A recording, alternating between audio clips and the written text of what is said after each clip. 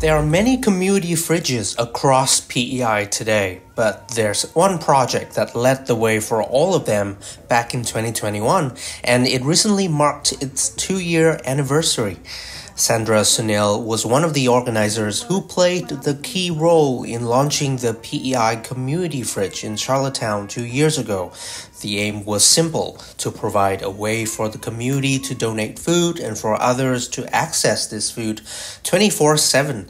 The project has grown far beyond its initial scope. It now has a large group of volunteers who support its operations. The fridge partners with restaurants and supermarkets, receiving food donations to keep it well stocked. I've never expected it to grow this much. I think our idea 2 years back, it was just to have a location, a small location where folks can just come and go and use as they need it and have volunteers in place just for building community. But it's definitely grown much more than expected.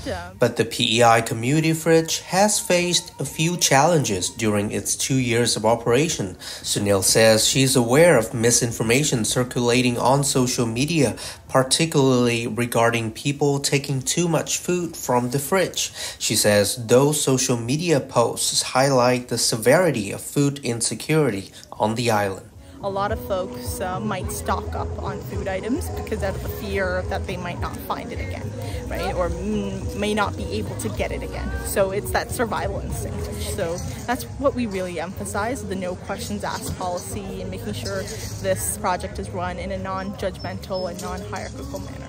Sunil says it's important to keep improving the fridge to better help the community, so she has been organizing public meetings every month to provide a platform for volunteers and community members to shape the fridge's direction.